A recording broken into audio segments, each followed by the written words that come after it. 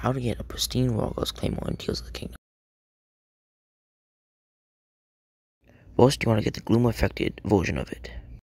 To find this, you need to head to Lookout Landing Skyview Tower. Launch yourself from it towards the castle. Go inside the main sanctum of it. Then go to this location right here. Break the weapon.